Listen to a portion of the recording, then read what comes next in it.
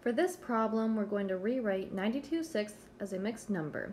We can use long division to see how many times 6 goes into 92. 6 goes on the left and 92 on the right.